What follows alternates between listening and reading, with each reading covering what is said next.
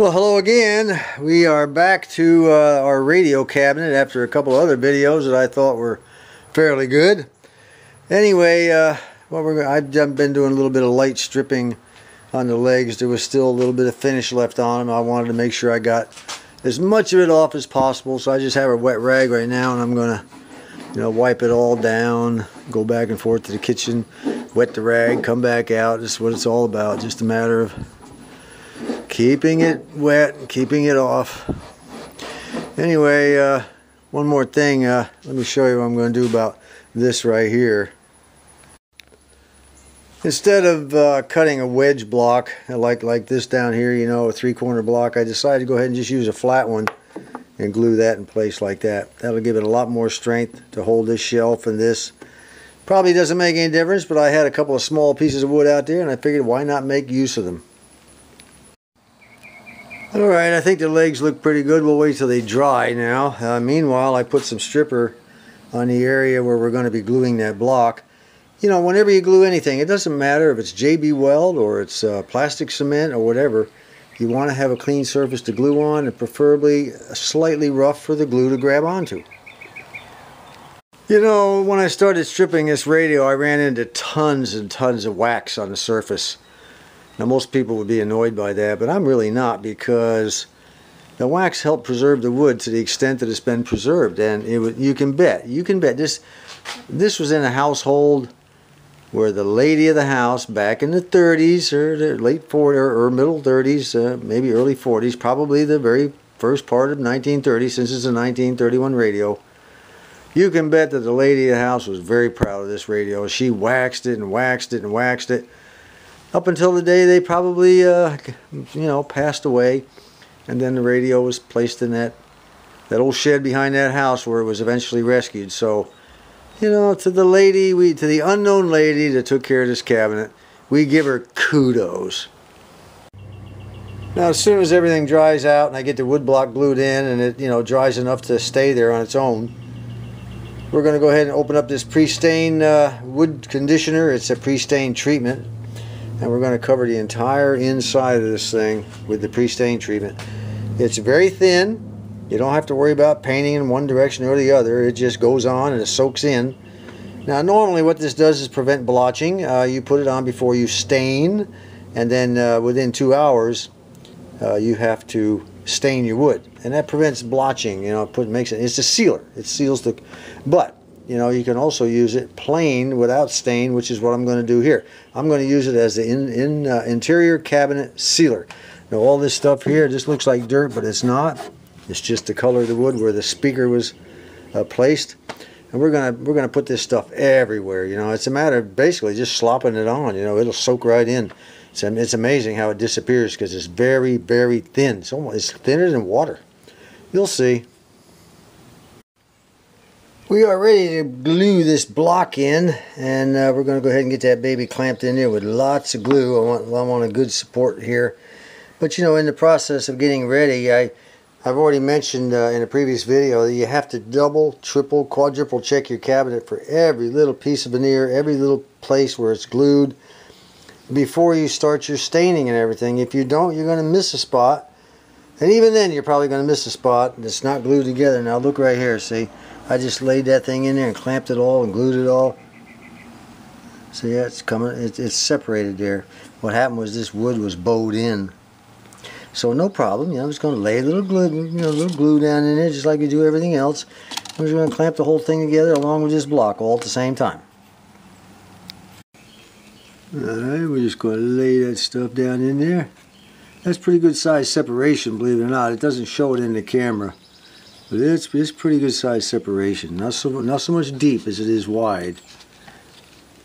Doesn't quite look like it, but it is. Get that baby. Look, see how far down it even goes? Yeah, over here it's pretty much glued, but down over in here it's separated, and that's what makes it, go back and forth. We'll wipe it down here in a minute, get all the excess glue up, and then get ready to clamp her together. Well, there we go. She's all clamped up, and all I have to do now is wait for it to dry. By the way, this new, I really like this new Elmer's wood glue. It dries so much faster than it used to years ago. Anyway, while I was sitting here, I just thought I'd go back and double check all this veneer that I had glued up and everything. And sure enough, I missed a spot right here that wasn't glued. Look, you know, that's just the way it is, you know. You think you get it and you don't. It's very loose. See there? I'm going to have to put some glue behind there and clamp that up too. You know, it takes a lot of patience, lots and lots of patience to work on these cabinets. I found that out right in the beginning. Brendan, you know, my electronics mentor up there in the Detroit area, he doesn't like working on cabinets. He said it's just not his cup of tea. You know, in the antique radio repair biz, we call that a cabinet wimp. Well, I'm glad I started looking really close in here. I even found another spot that needed to be glued and clamped. Alright, let's get back to something different. In the last video I told you that I was going to try to find this thing here was just too rusty to use. And it is. It's shot. It's just no good at all. The other side's just no good. But anyway, I went down to Lowe's and I went into their sheet metal department. They have racks of sheet metal there, some pretty good sizes. I'll be going back to them when it comes time to buy metal for the floor of our Thunderbird that we're also working on. I'm going to have to get some of that put in there. Anyway, I got looking at the price of this thing, you know, for like, it was like $25 or something like that for a 2x2 sheet of metal. I said, wait a minute. I'm not spending 25 bucks to replace this tiny little piece of metal. Real thin stuff. It's almost aluminum foil, really. I wasn't going to spend $25 for that. Now, but if I bought the existing 2x2 piece for use on the Thunderbird and cut, this chunk out of it, I wouldn't have much of a piece of metal left to be repaired to the Thunderbird floor. So I'll wait, and when the time comes, I'll spend the money to get that 18 gauge metal for the floor. But this here, there had to be a cheaper way to do this, I didn't have any metal to go to. I didn't know anybody that had any. But anyway, I put the old brain in gear and I did come up with something else. We have cookie sheets. Yes, we do. And the cookie sheets are 3 different sizes. And I think this one right here, the small one, if the small one doesn't do it, then the medium size will. All I got to do is mark it out, cut it out, and what's left I can use for other things. But there's sheet metal right there. And it's pretty strong stuff. It's just as strong as the stuff I'm replacing. $5 at Walmart. Now once we get it all cut out and get it to the right size and everything, I'm going to go ahead and paint it with this barbecue and stove paint, which will help keep the heat down, because I think that's what the metal was for. Now Ron C., our good Ron C., he said maybe that metal was not just for heat, protect the wood from heat, which I'm pretty sure that's what it was. He thought it might have been an RF shield. Well, maybe so. I don't know. But what's the difference? Right now, it's going to be cookie sheeted. I think we can get away with using the small cookie sheet. It hangs over. It's just a little bit too short. About that much on both sides, which is not bad. Just about, a little more than 1/4 of an inch, about 3/8 of an inch on each side. And in the other direction, it's about the same, but not quite 3/8 of an inch, about 1/4 of an inch. So I don't think it's going to make that much difference. And this side, by using the small one, it gives me a straight line to cut it. All I got to do is run a grinder all the way down the edge, all the way down around. And when I get done, I might have a little sunk in spot here from the design of the cookie sheet. You can see where it's sunk in a little bit. But if so, I just won't worry about it. Just maybe tap it down or just let it go. Like I said, I think it's only there for a heat shield anyway. Then all I have to do is tack I have a, well, I guess I don't want to do that. I guess I'll just go ahead and use some small nails to nail it back into the wood with. So there's a way to save a little money. Well, that's going to be it for now. I'm not going to end the video. I'm just going to go in the house and upload whatever video segments I've made so far to the computer. I might have a little bite to eat. We still have some of that sesame chicken left over from the sesame chicken video I made the other day. For those of you interested, it's Mishmash number 260. And I might even watch a movie or whatever, and then I'll come back out later when it cools down. Hopefully by then the glue will be dried enough where I can take all the clamps off and get this thing upright, and we can start putting on the sealer. Alright, back at it. We're going to go ahead and start doing our pre-stain treatment here. I usually buy a pack of cheapo paintbrushes for stuff like this, and I keep them out in the garage. I used to use foam a lot, but I haven't found a bag of all different kinds of foam lately in the local area. And I think they have them up to a flea market up north, but I haven't been up there lately. But if I run into some, I'll go ahead and then pick a whole... next time I'll pick up 2 bags of, you know, mixed foam rubbers, paintbrushes. They have them at Lowe's, but my God, they want a fortune for those things. That's ridiculous. Anyway, all I'm going to do is I'm going to take this and just start slopping it around here as much as I can, and then we'll turn the entire thing back the other way and hit it from the other direction. So let's get cranked up on that. Let me go ahead and open up the can. Well, there you go. In case you've never seen it, you don't have to shake it or anything. In case you've never seen it, it's very thin. See, I'll shake it a little bit. See how thin it is? Really thin. I'll put a little bit on this thing right here. All I'm doing is sticking it in there and then just slopping it on. See how it just soaks it up almost immediately? This old wood here is really dry, so it's not going to take a lot to cause it to go away once it hits the wood. Well, I went out in the old garage and dug around, and I found one more foam rubber brush I didn't know I had. I trimmed it down so it would fit in here. Those hard bristle type brushes, they just don't hold it like it should. This is why it's always best to use the foam rubber anyway. Holds a lot of the sealer, goes a long way before you have to refill it. Works real good. Then when you're done, all you gotta do is throw it away. I kind of like that. So I'll just keep working on it. Now after 10 or 15 minutes, you're supposed to wipe any excess away. You know, I guess the stuff that just flat, it's all soaked in. There's none left, you know, nothing left to soak up anymore. I don't think I want to do that. I might wipe it a little bit, but I think after about 15-20 minutes, that stuff's going to be pretty much gone. Oh yeah, one more thing. When you use this sealer, this Minwax pre-stain treatment, it's not advisable to use water-based stain afterwards. You know, within 2 hours you're supposed to stain it. Don't use water-based stain. This is not, it would still be a little bit wet, I guess, and a water-based stain, it's just not going to mix well. This is not water-based. Alright, I think this stuff has sat long enough. We can go ahead and take this stuff off for now. The glue is hardened up. We'll get them all off, and then I can go ahead and put the sealer on the front up there too. Alright, time to flip it around the other way. Now look, I'm not going to be removing any of the excess on this. I'm just going to let it dry all night.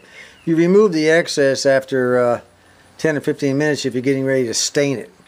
They don't want you putting the stain on with any liquid floating around on the sealer. You know, let it set, but you have 2 hours to stain it, but they want you to wipe off the excess. I'm using it as a sealer only. You know, something just dawned on me. We're all done with the sealing inside the cabinet, but something just dawned on me while I was doing it. Do I even have to cut this thing out? I'll bet the radio chassis would fit right down inside of it.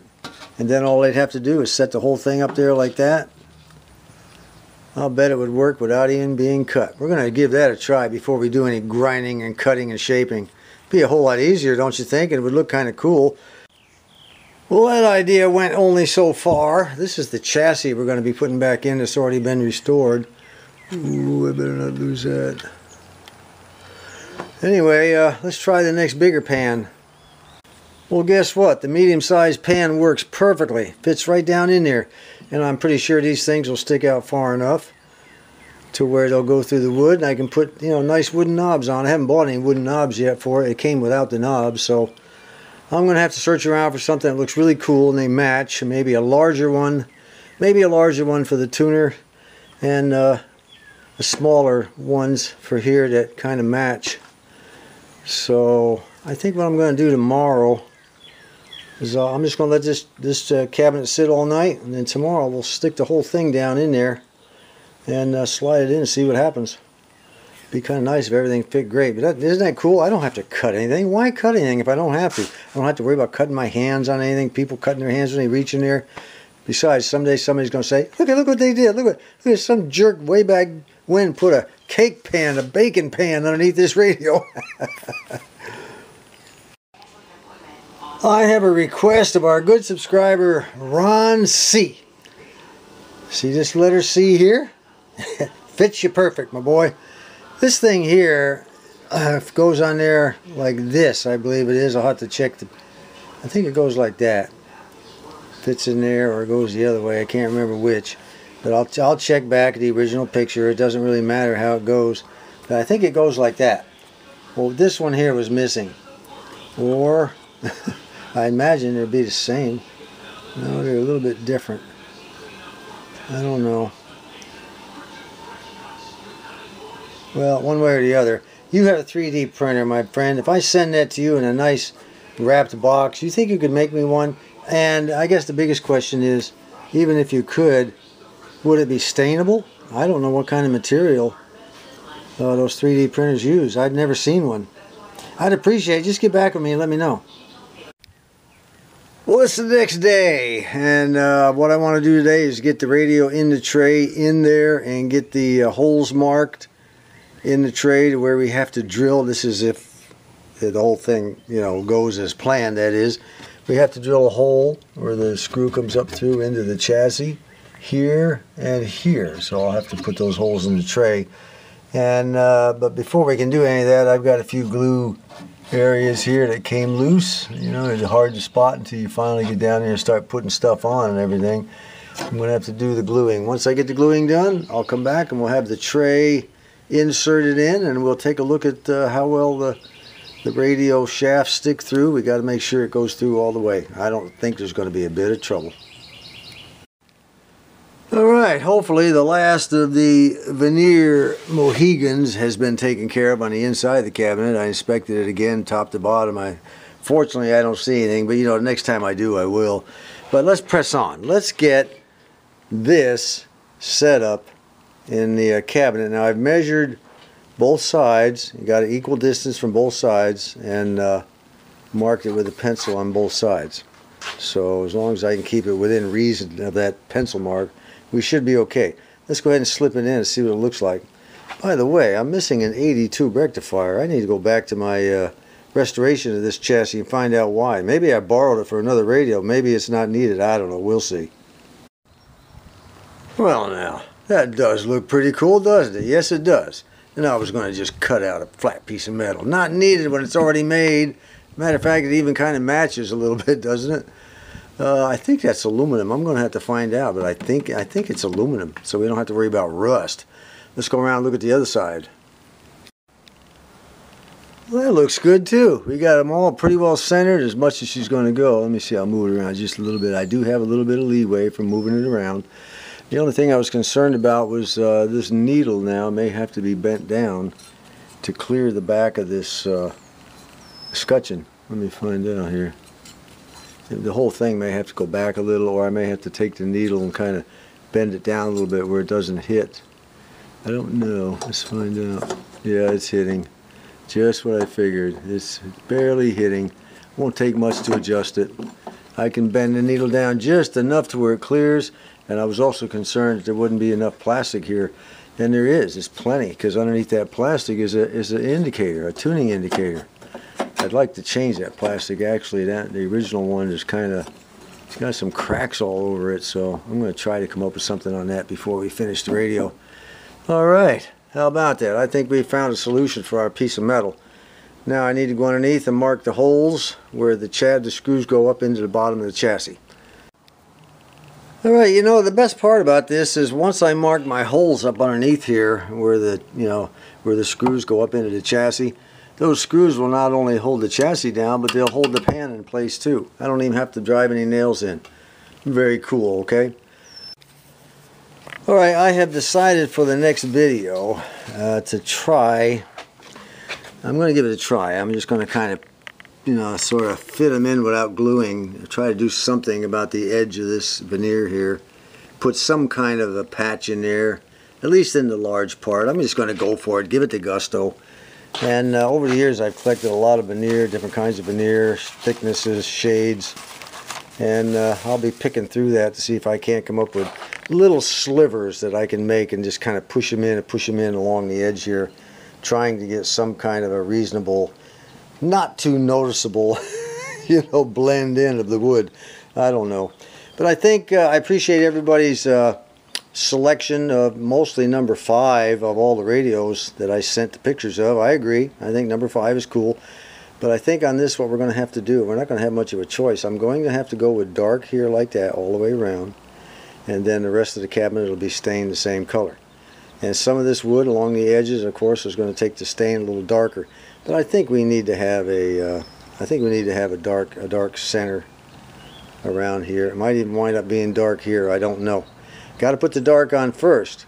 Then we put the light on second, and it won't affect the dark. But if I put the light on, then try to stain it with the dark, then the dark bleeds over into the light. There goes everything, all the pieces. So the dark has to go on first. Now I don't know if I'm going to seal it, let it dry, and then use toner, which is probably the best bet. Just use toner to darken it up, which is a lacquer toner, and then just do the rest with stain. I don't know. We'll just sort of let the stain determine the rest of the color of the cabinet. And of course down at the bottom I want to have this dark too. So we're going to have basically a dark frame all the way around the center. So maybe just dark here, then just regular stain here, regular stain here, regular stain there. I don't want to go with too many different shades. It'll look gaudy. So we'll see. Until next time, appreciate you being here. This is John.